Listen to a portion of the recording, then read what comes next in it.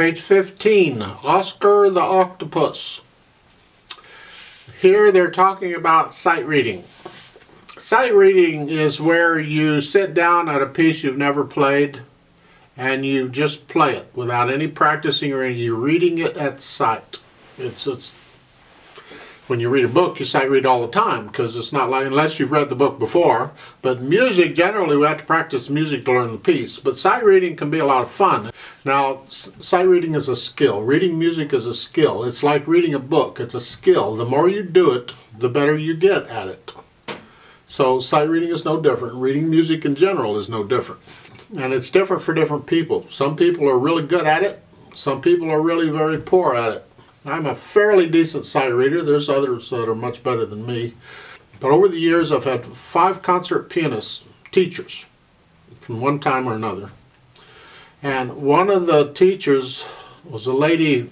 She'd retired from concertizing because she was going to raise a family. But she was amazing. She could play just... She couldn't sight read. I couldn't believe it. In a lesson one day, she tried sight reading something for me, and she couldn't do it. She said, yeah, I've never been able to sight read at all. I just can't. But she can study the music and learn it and practice it and play it. The most difficult stuff, just amazing. So I was astounded.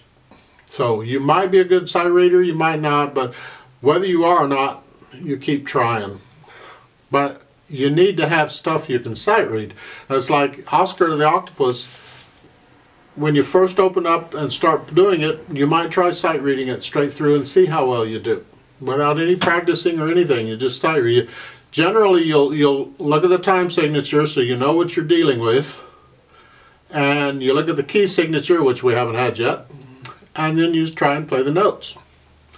You might have to play it real slow. That's fine. You might not be able to take it up to speed yet. The point is, you try and get as close as you can to the performance level. And that's it. That's sight reading. I don't really teach sight reading here, but that's something you can do on your own as you progress with your piano studies.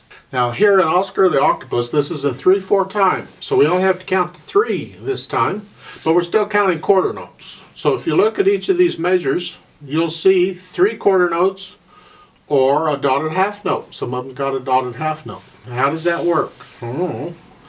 A half note is the same as 2 quarter notes. Well, the dot gets half the value of the note. That's a standard rule, and most any note can be dotted. So just remember that. The dot gets half the value of the note. We'll come back to that later. So if a half note gets 2 beats, then the dot gets 1. It's the same as 1 quarter note. You put them together.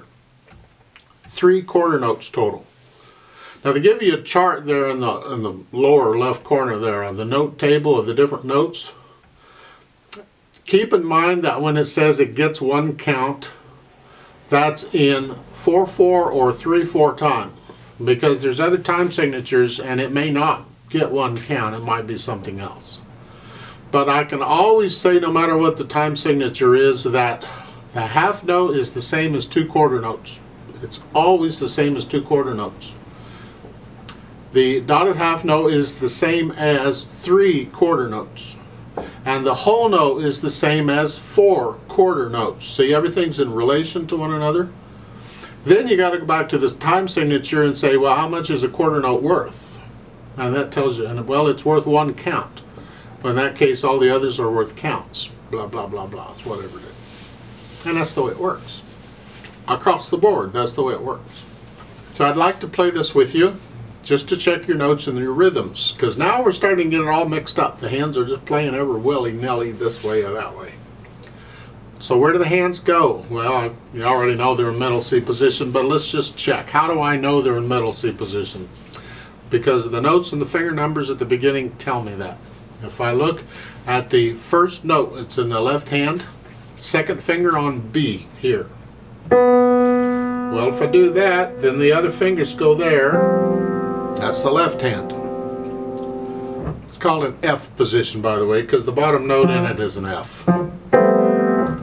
Then I go to the next note, it's in the right hand, it's a thumb on middle C here. So if I put the other fingers there, Then the right, that's called a C position for the right hand because it's here.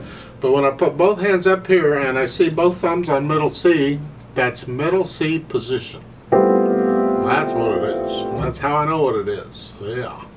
So I'm going to give us 3 counts since there's only 3 beats in a measure. I'm just going to go 1, ready, go, and we go.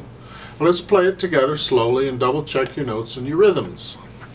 Counting wise, when you're first starting to learn it, you got to count it out very carefully. But once you get the rhythm, once you know the counts, you don't have to count it anymore. You can feel it because you've got it. So here we go. 1, ready, go. 1,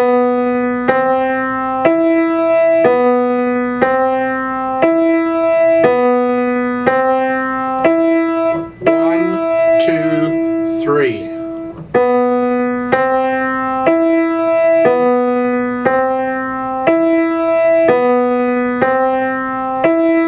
1, 2, 3, off.